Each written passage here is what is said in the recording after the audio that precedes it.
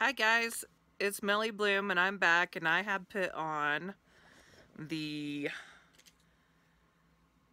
vacuum cleaner Dr. Brandt pore purifying mask, which is right here. Oh.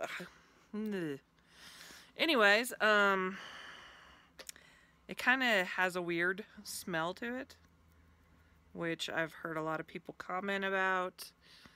And it's like leaving my face all blue, and it burns a little bit, I ain't gonna lie, and it's drying down so weird. Like,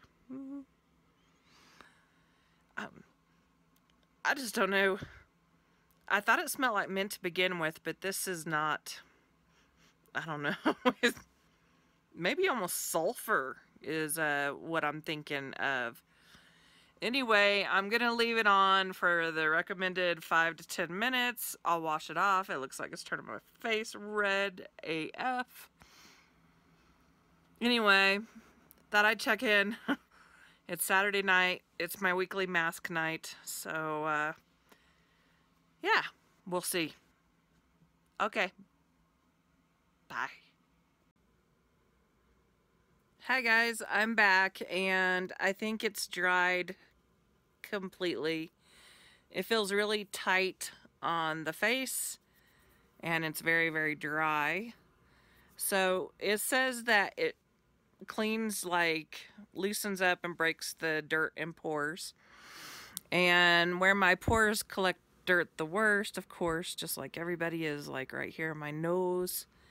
And I'm gonna go wash this off, and then I'll check back in and let you know if my face is red, which is one common problem I've heard about this treatment, is that it turns your face a red color with rash. So I will wash it off and check back.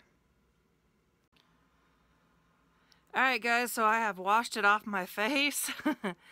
And it's left some places just a little red, but that could be from me scrubbing it off.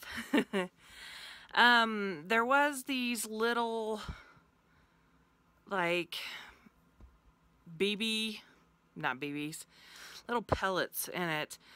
And at first I didn't want to use the product at all because I thought it was like the plastic pellets that aren't good for the environment, the ocean, but after I got to rubbing them in, I did see that they broke down and kind of like mixed in with the liquid. So that was okay with me. The smell, it never dissipated. It never went away. So the whole time you smelled like you had like this sulfur mask on. And I believe it was one of the acids that smelt like sulfur. So whatever. It's not the most moisturizing mask ever, that's for sure. And I don't know if I'll use it again because I don't really have acne prone skin.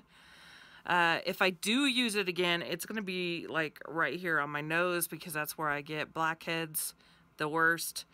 So I won't be applying it on my whole face because for the most part, most of my pores are pretty clean on the rest of my face.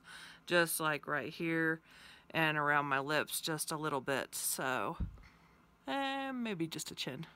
But I won't be applying it to my whole face again. I know that for sure. And it is a stinky, stinky thing.